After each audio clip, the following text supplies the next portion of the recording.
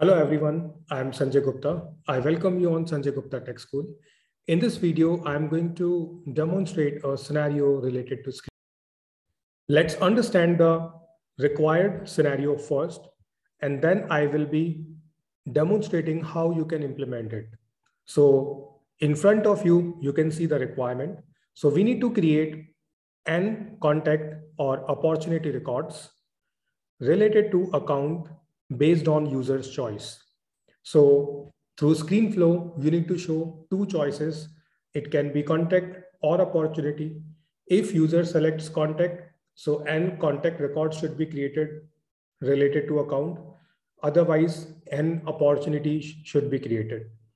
So this scenario will help you to understand how to implement loop through decision element when collection variable is missing. So let's jump to developer edition org. So here you can see the flow screen is available. So from here, I can just click on new flow. I am selecting screen flow and clicking on create. So first of all, I need to create a screen where I can provide two choices as contact or opportunity. So, and I'm just converting it into a free form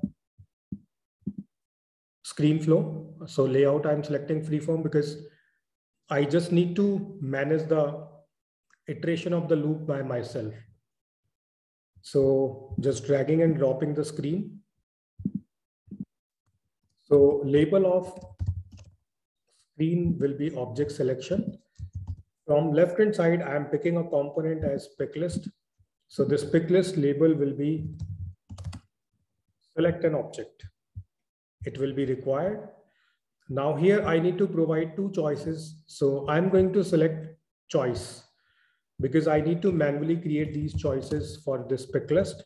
So the API name is contact, choice label that will be visible on the UI will be contact. And if you select contact, so at backend, we will be using this value as choice value, that is contact. Clicking on done. Then I need to create one more choice. So this time API name will be opportunity. Choice label is opportunity, choice value is opportunity, and click on done. So this way, two choices are available in this pick list. Now I am clicking on done, connecting it. Now after this, I need to apply a decision so that I can identify whether user selected contact or opportunity. So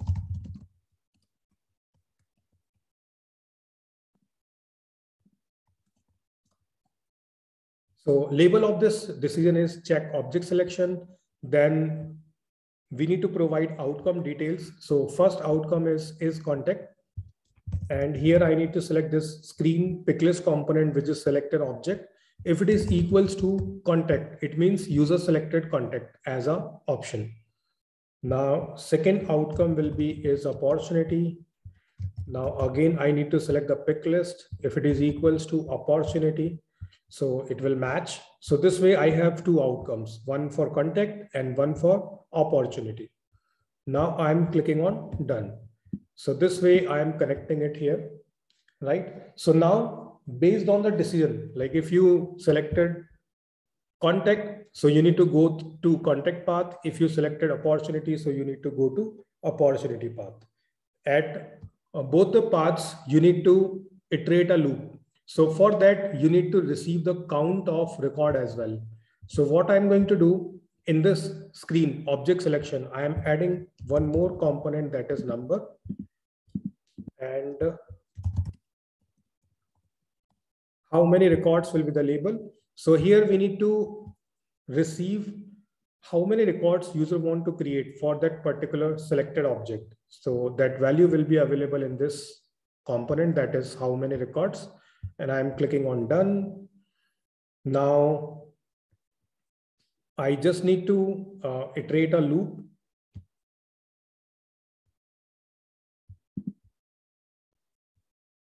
So I'm going to create one resource for loop counter.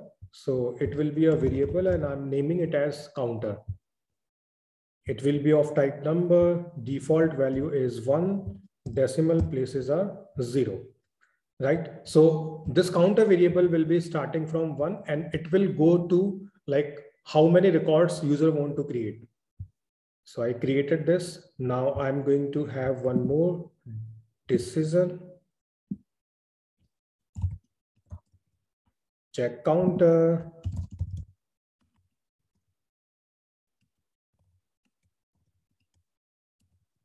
Counter is less than required records. So you can have counter, then less than or equal, and how many records. So if counter is less than this value, so it means your iteration will continue. So I'm connecting it. So it is for contact. Now, after this, I need to place the screen to receive contact information.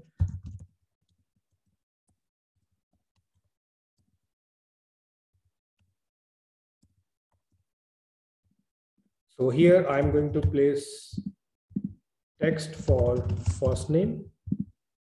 One more time text for last name. So it will be required. I'm clicking on done. So this way I am connecting it. Right after receiving this information from user for this contact, I just need to add this information to a list where all the contact information will be available.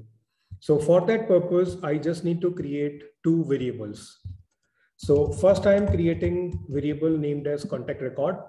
It will be of type record and object I am selecting as contact. So what will happen, like whenever on screen, you will be providing contact first name and last name. So you need to store that information into a variable, and that variable should be of type contact object.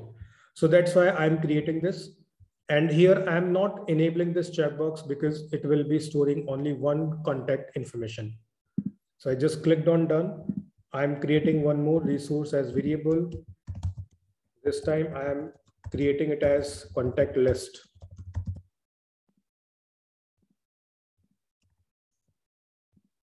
And I'm checking this checkbox. So this contact list will be storing more than one contacts together. So I clicked on done. Now from here, I need to use assignment.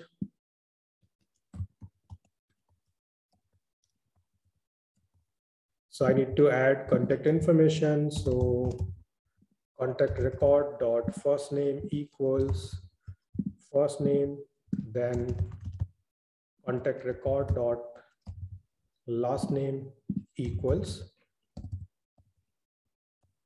last name. So this way, this assignment is created. Now we need to link this contact record with account as well. And account ID will be received through the UI. So we need to store it into a variable that is record ID. Data type will be text and available for input. So whenever you want to receive any value in terms of record ID outside of the flow into the inside the flow. So for that purpose, you will be creating record ID variable always. And here you can select contact record dot account ID equals record ID. And done. So this way, whatever information is available in this screen, so we assign that into a single contact record. Now I need to add one more assignment so that I can assign that contact record to a list. So we have a contact list. So we need to add contact record into the list. Now, one more thing that we need to do, we need to increase counter by 1.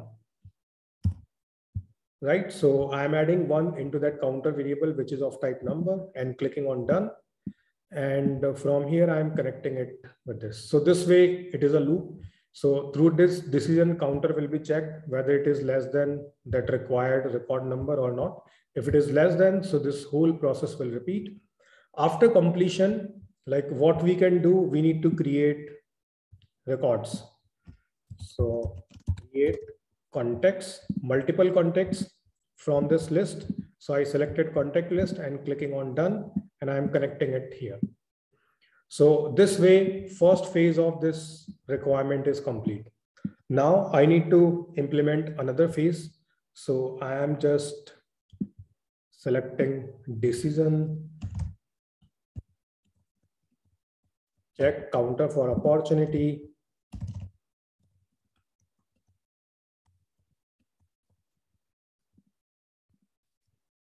So if counter is less than or equals to how many records, so this process will be true.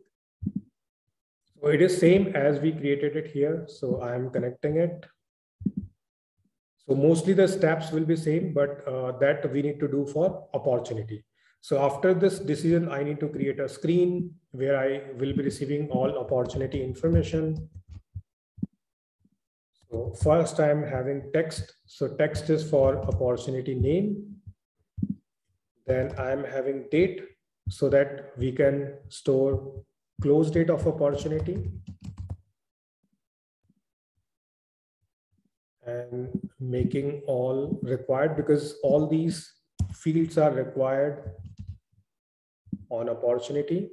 So name, close date, and this pick list I chose so that I can have stages. So stage pick list is already available with opportunity object. So I'm choosing pick list choice set and naming it as stage name, object as opportunity, pick list, and stage name, and done. Right. So this way, this screen is ready. I can connect it. Now I need to create two resources as variables so that I can assign this information into opportunity record. So as we created variables for contact, we are creating it for opportunity. Sorry, it should be opportunity record. Then record opportunity, done.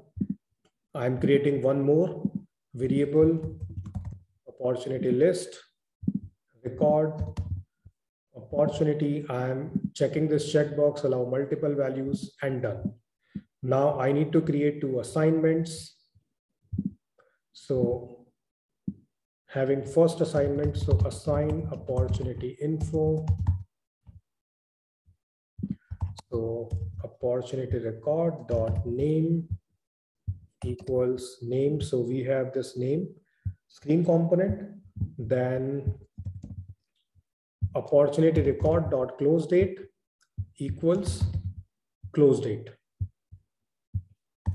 Then opportunity record dot stage equals stage. So stage we created as a pick list choice set, but we need to select this screen component because the selected value will be available with this screen component pick list. And then we need to link this opportunity record with account. So I'm going to populate account ID with the record ID variable that we created, and done. Right now, one more assignment. So assign opportunity record to list. So OPP list, add OPP record. And we need to increase counter by 1. So counter add 1. So this way, this part of iteration is also implemented, right? So if I place it like this,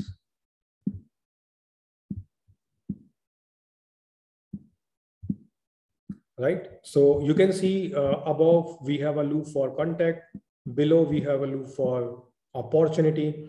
Now I'm going to have this create record element. So it will be creating opportunities, multiple opportunities, and from opportunity list. So I'm clicking on done and connecting this, right? So whenever this decision will be false, it means this loop will break, like it won't iterate anymore because the number of records are already available or added to the list. And after the condition, when the condition is false, we can just create the records. right? So this way, I hope you understood how we can implement the requirement which I discussed in the beginning. Now I am just saving it.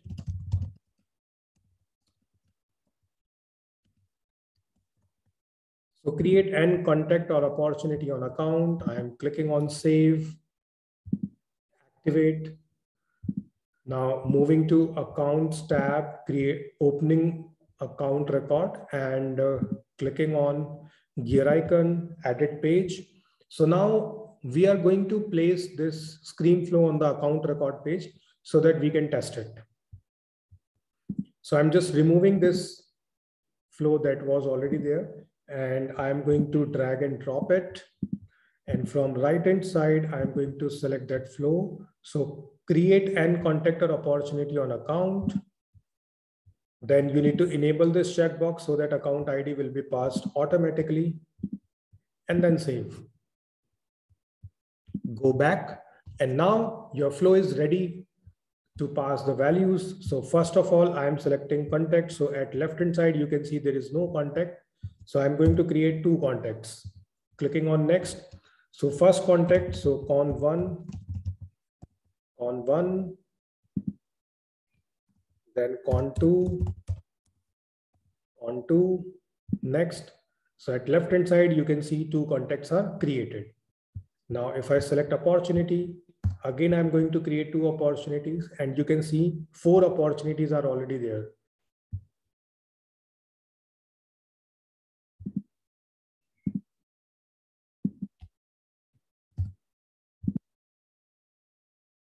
Okay, so it is not working as expected. So we need to check what is not working for opportunity.